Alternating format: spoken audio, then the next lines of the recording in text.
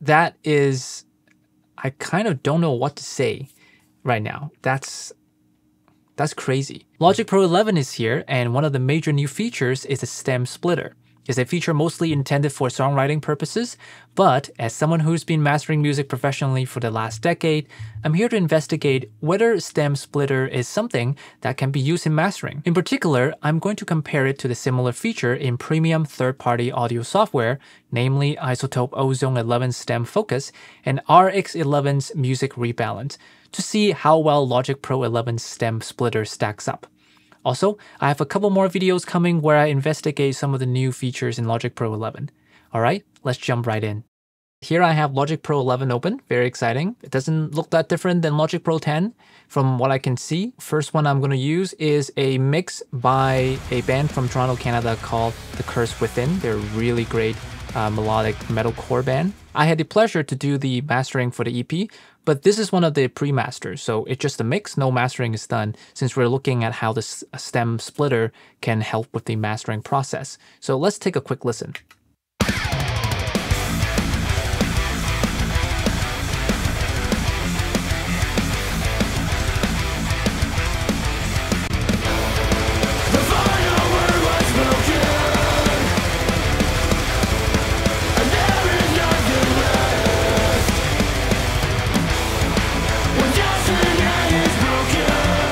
So as you can hear, it's a very typical metal mix. Its stance is punchy and it's just kind of walls of guitars, right? I like using metal mixes like this to test softwares like Stem Splitter because it's a lot more challenging for the software to split the stems when it's so dense. Let's dive in and use the feature. Let's go Processing Stem Splitter.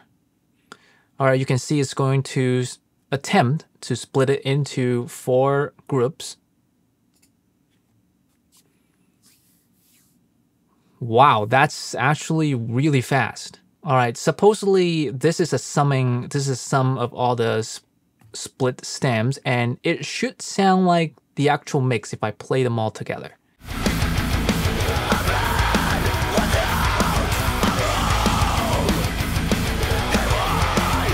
Wow, that's...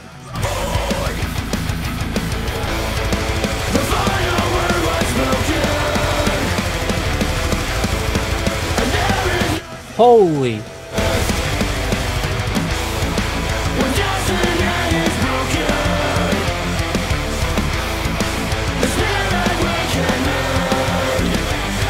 There's like barely a difference. That's actually extremely impressive because I expected the sum mix here to sound a little bit off because sometimes when the software split the stems, it becomes kind of phasey when you play them all back together. But this is actually really impressive. So let's take a listen to the individual stems. Here's the drums.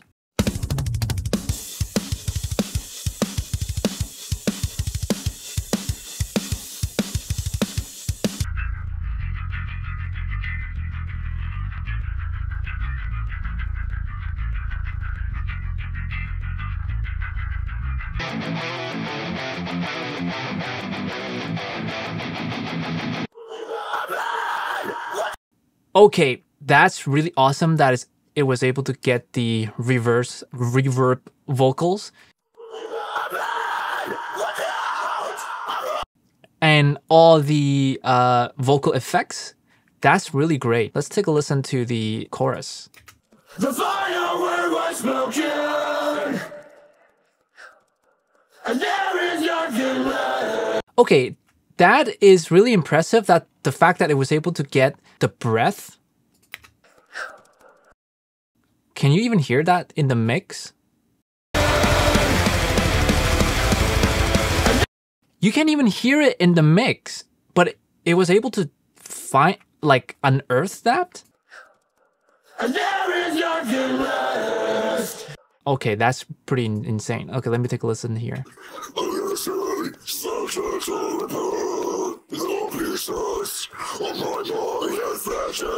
That also sounds really awesome. I love that the stem splitter, oh my god, this is quite a mouthful. I love that the stem splitter is able to recognize harsh vocals. It's not just, it's not just singing, right? This is actually very distorted. It can be very similar to distortion guitar. So I've seen some software that had trouble separating the harsh vocals cleanly. The chorus is usually the busiest.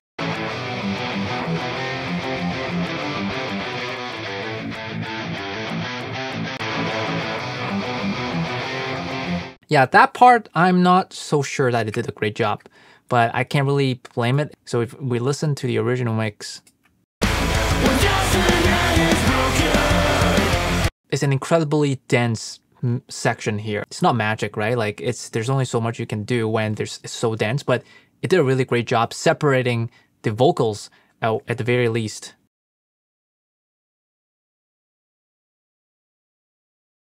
So Ozone 11, if you didn't know, I actually did a video on it. If you want to check it out, I'll put the link in the description, and I'll also put it here somewhere in the corner so that you can check it out. Ozone 11 basically has a stem focus mode, and it's similar to stem splitter, but it's more intended for mastering purposes. You can focus on the vocals or the drums or the bass elements when you're doing any EQ moves. Like for example, if I have a compressor here and then if I selected the bass here, then the compression will be only done for the bass elements. It's a very helpful feature for mastering. Let's do this one for vocals. So I will put it for the vocal. So I'm going to use a compressor here, but it's not going to be doing any compression, and I'll solo the band so that I can hear only the vocals.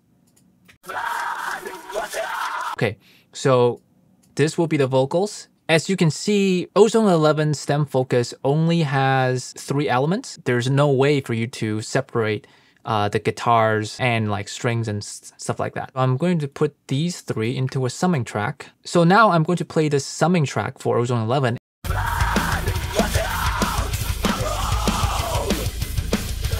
Obviously, it's missing the guitars. So with Ozone 11's stem focus, you cannot actually recreate the original mix with all the stems. So let's compare the vocals here.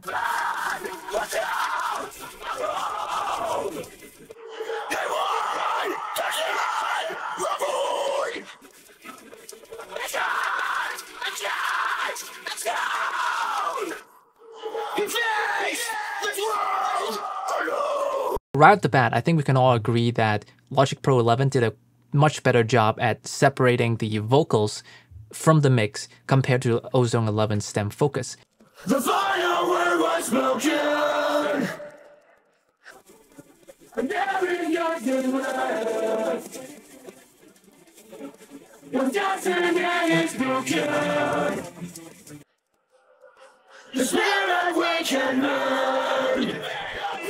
Yeah, that's insane. Like, it's insane how much better Logic Pro 11's stem splitter is. Like, what? Like, I really hope I'm not doing something wrong here, because that would be very embarrassing. Okay, let's take a listen to the drums.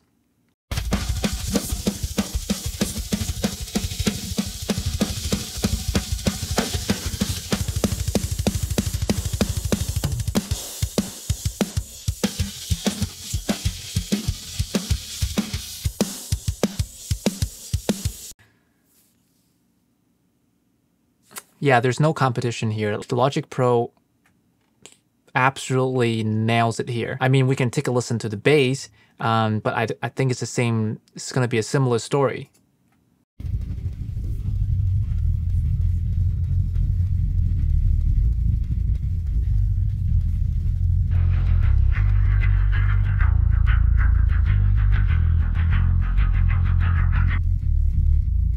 It's crazy that Logic Pro is able to actually get the crank of the bass.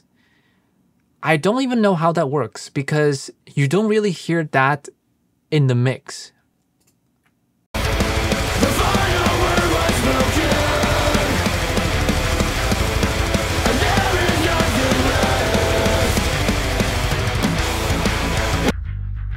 In the mix, you can, I don't know, I can barely hear it, but like, is there some kind of like reconstruction thing going on with the stem splitter in Logic Pro 11? I have no idea.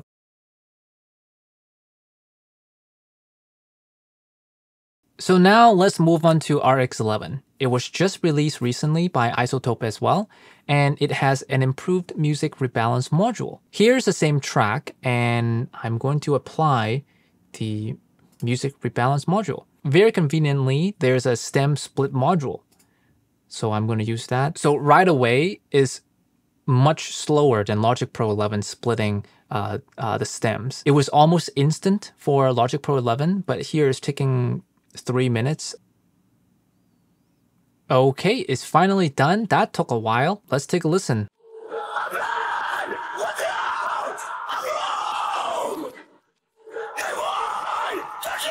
Okay, so far it's already way better than Ozone 11's stem focus.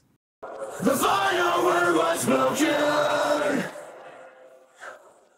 and there is nothing left. In this one, you can hear that RX11 is able to isolate that breath sound, just like in Logic. The final word was spoken. It almost sounds similar.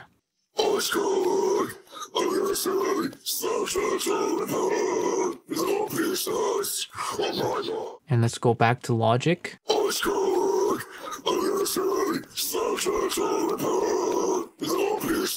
Very similar. Almost sound like identical. So let's take a listen to the bass.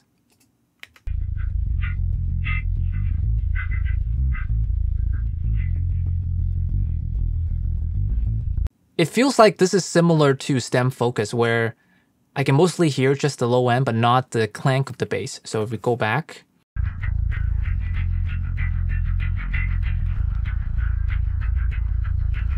you can hear a lot more of the clank.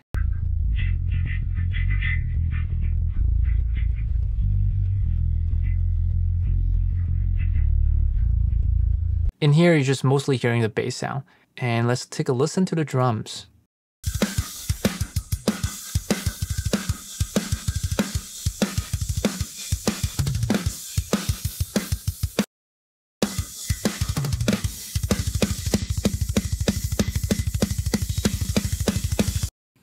Okay, let's compare that to Logic.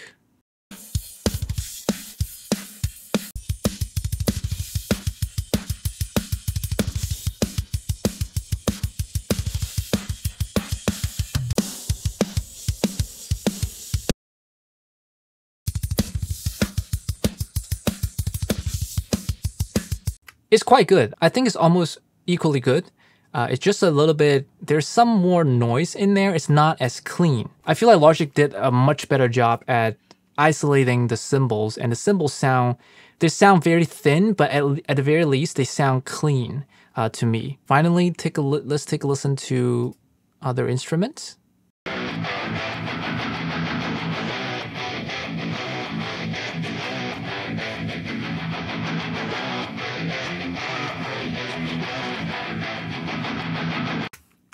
Pretty good so far. Let's take a listen to Logic.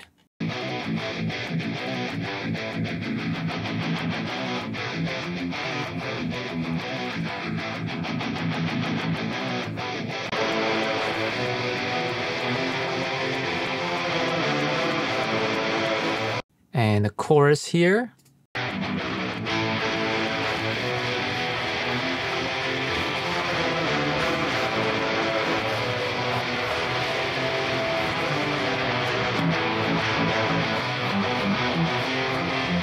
I think Logic is still better here because I feel like the vocals are bleeding into the guitars here a lot more.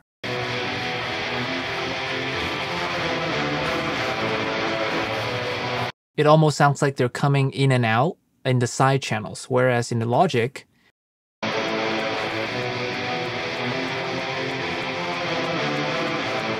there's still a little bit of the bleed from vocals, but it's a lot more subtle and they don't jump out as much. Suffice to say that I'm incredibly impressed by the new stem splitter in Logic Pro 11.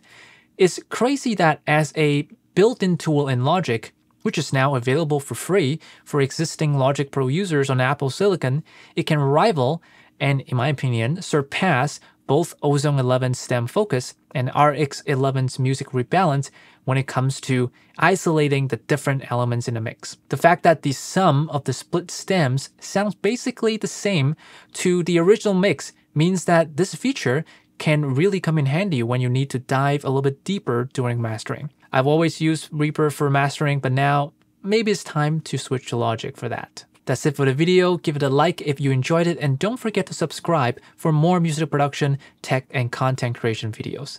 Stay creative, and I will see you next time.